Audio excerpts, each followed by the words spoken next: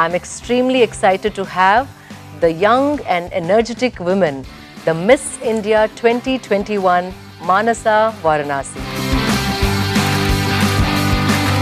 The first title winner from Hyderabad who got us so much pride and respect on the national platform. It's an honor for me to be meeting you. I've been following your journey since the longest time. I love all the content that you put up on social media, and it's just so diverse. There's travel, fashion, sustainable living, recipes, and what do you not do? Thank you so much for saying that.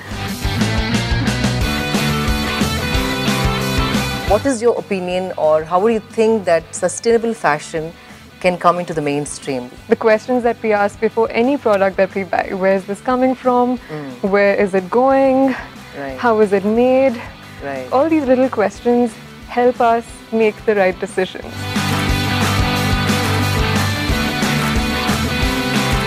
I heard you are a classical singer and a dancer. Tell me, what did those art forms teach you and how did they impact you? Indian art forms is that they center around discipline, grace and balance. Absolutely.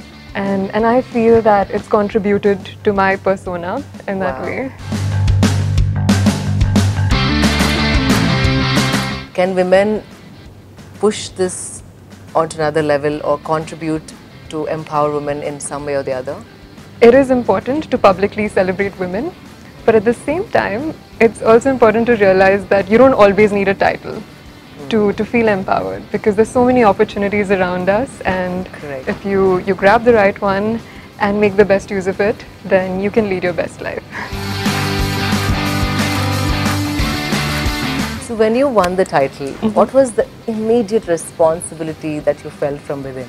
I think I feel responsibility from two ends. One is showcasing our beautiful country in the best way, and the other is my personal responsibility as a Miss India, which is what are the messages that I'm sending out? What are the ideas that I'm trying to show to people so that they can learn from me? So Manasa, I've seen you post a lot of pictures of plants, leaves, flowers, like a lot of nature pictures. Did you try gardening or growing your food or anything of that sort? I love spending every morning in our balcony, talking to the plants, being by myself, peace. Yeah, I love the point where you said talking to the plants. I'm glad you said that. Do you want to make a resolution that is sustainable, that you would follow from this point on for the rest of your life? Absolutely. Let's take the oath. Okay, oath. I promise to always carry a spare bag and a wooden spoon and fork in my bag. Oh, that's nice. Yeah, so doable. Guys, I think we all can do this.